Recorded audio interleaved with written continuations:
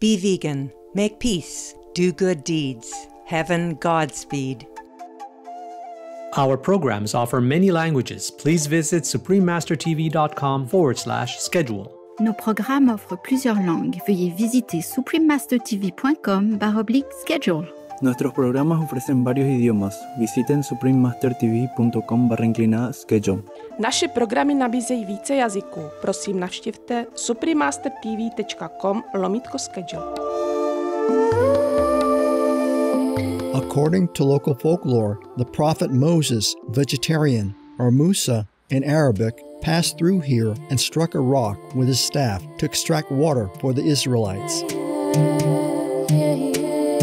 Petra, Jordan's historic city of rose-colored stone. Part 1 of 2. Continue watching to find out more.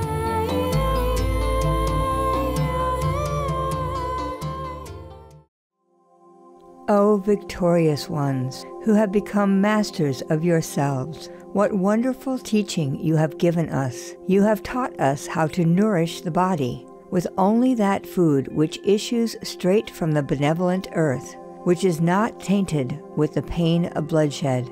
You have taught us why we eat, to sustain the body in health, so as to use it to attain liberation and to serve our fellow beings. Jain Pratikraman Sutra, Sadhu Kriya.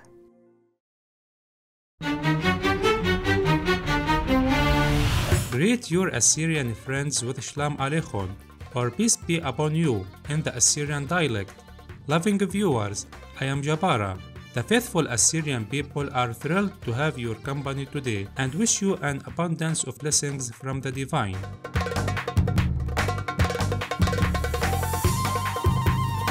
Welcome to part 1 of a 2-part series entitled Petra, Jordan's historic city of rose-colored stone. The unique historical city of Petra lies within desolate desert canyons, hidden behind the rugged mountains of Jordan. Adjacent to the Jabal al-Madbah mountain, the city is located in southwest Jordan, between the Red Sea and the Dead Sea. The city is famous for its rock-cut architecture and sophisticated water system.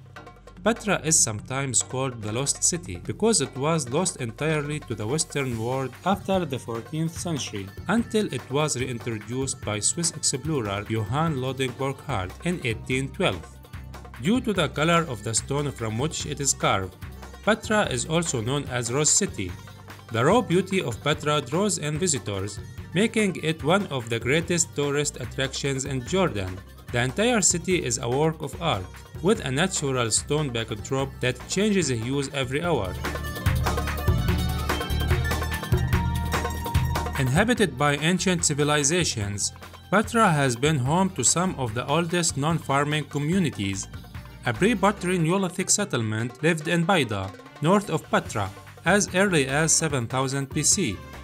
Between 1200 BC and 600 BC, written records from the late Bronze Age and the Iron Age mention the ancient kingdom of Edom. The Edomites' ability to store water was made possible by the way the mountains in Petra were arranged. As a result, Petra became a resting point for merchants, making it a superb location for trading. Olive oil and wood were among the commodities that were exchanged here. Archaeological evidence of Nabatean presence dates to the 2nd century BC. According to the ancient Greek historian Diodorus of Sicily, the Nabateans were one of several nomadic Bedouin First Nations. They roamed the Arabian desert for grass and water and finally settled at Petra. Because the Nabateans were accustomed to living in desolate deserts, they used the rocky geography of the region to fend off invasions. As recorded in the inscriptions, His Majesty Aretas was the first king of the Nabateans, friend of his people, and used Petra hidden in the Wadi Musa Valley to ensure the safety of its inhabitants.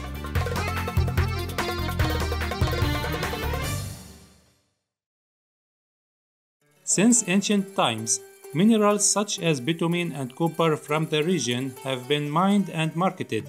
In the 3rd century BC, the rich and powerful Nabatean Empire was formed. The Nabatean merchants made Petra, or Rakmo, as they called it, the capital. The Nabateans were exceptionally proficient in developing effective ways to collect water in the arid deserts. They developed an elaborate system of cisterns, runnels, and catchments, as well as a gravity-fed pipeline supply. Despite only receiving 6 inches or 15 centimeters of rain annually, the Nabateans were able to supply water for 30,000 people. Many of them were immigrants from other parts of the region, including Egyptians, Syrians, Judeans, Greeks, and Romans. Petra's secure water supply made it an ideal location for the growth of a thriving metropolis, once again serving as a stopover for the caravan trade. The Nabateans made a considerable profit from their transactions. They became wealthy by trading bitumen, metals, and dyes to Egypt for mummification. Gold, precious stones, wood, and spices such as frankincense and myrrh were also exchanged. Meanwhile, in addition to carving structures into solid rocks, they developed farming techniques.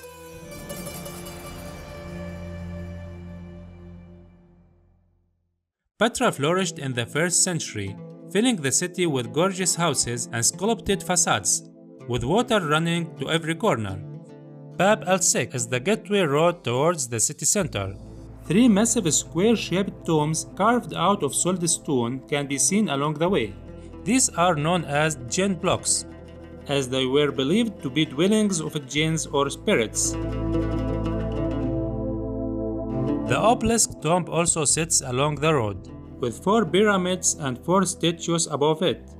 For passionate hikers, Petra has 8 official trails leading through the ancient city. The main trail, starting at the Visitors Center, enters the Sik. The Sik is a naturally occurring geological fracture, the evidence of the movement of tectonic plates, then smoothed by water.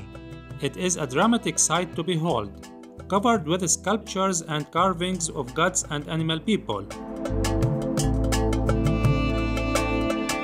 Additionally, the entryway has the remains of a monumental arch, of which only the 2 abutments and a few of the arch's hewn stones remain. Lithographs from 1839 give us a good idea of how the arch looked before it collapsed in 1896 as a result of an earthquake.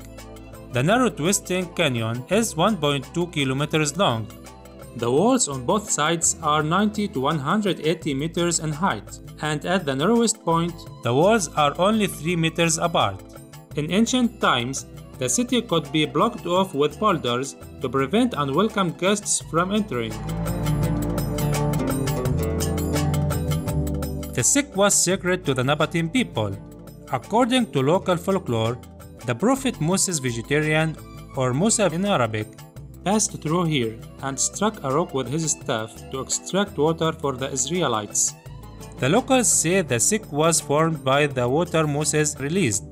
The town around Petra is named Wadi Musa, which means the Valley of Moses in Arabic.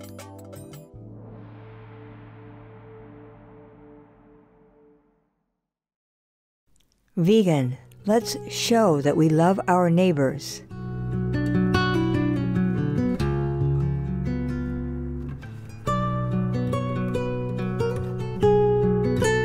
While the Sik gets shorter and darker in the last few meters, a magnificent rock-cut temple at the end of the passage suddenly springs to life, lit up by the sunlight. Al-Khazna, which in Arabic means the treasury, was so named by the local Bedouins in the early 19th century. Al-Khazna is a shortened form of Khazna al-Pharaon, or treasury of the pharaoh, derived from the local legend of the Egyptian pharaoh who was chasing the prophet Moses, vegetarian. Together with some of his army, he went to cross the Red Sea before it closed up. They used magic to create Al-Khazna as a safe haven for their treasure and then continued their pursuit. Standing in front of the Al-Khazna's awe-inspiring facade are elaborate sandstone pillars. Historians believe the magnificent rock-cut structure which is 25 meters wide and 39 meters high, was probably built as the tomb of Nabatean king His Majesty Aretas IV. When the renowned Al-Khazna was constructed, the population reportedly peaked at about 20,000 people. Currently, many of Al-Khazna's architectural details have been lost to erosion. Its statues are believed to represent numerous mythological characters related to the afterlife. For example, the top has 4 eagle people who would carry away souls. Flanking the entrance are statues of Castor and Pollux, twin gods from Greek and Roman mythology. Al-Khazna's interior consists of a central chamber with 3 interior portals connecting to 3 antechambers. The interior measures approximately 2,000 cubic meters.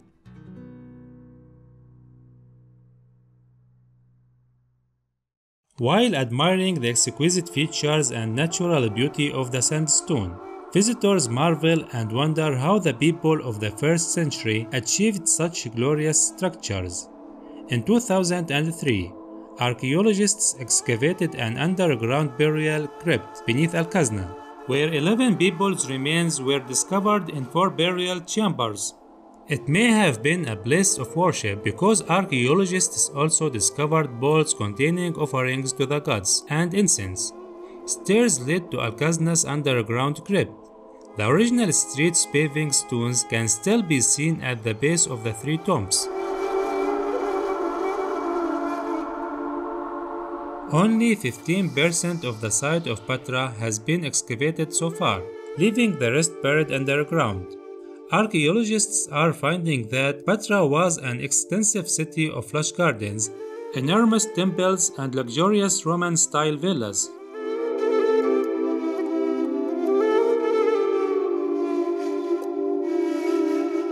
In our next episode, we will continue to discover more about this charming historical city.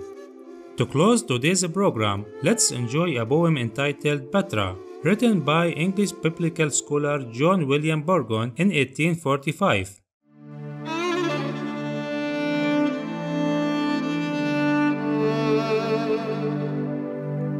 It seems no work of man's creative hand, by labor wrought as wavering fancy planned, but from the rock as if by magic grown, eternal, silent, beautiful, alone. Not virgin white like that old Doric shrine, where erst Athena held her rites divine, not saintly grey like many a minister fain, that crowns the hill and consecrates the plain, but rose red as if the blush of dawn, that first beheld them, were not yet withdrawn. The hues of youth upon a brow of woe, which man deemed old 2,000 years ago, match me such marvel, save in eastern clime, a rose-red city half as old as time. For more information on Petra, please visit visitpetra.jo.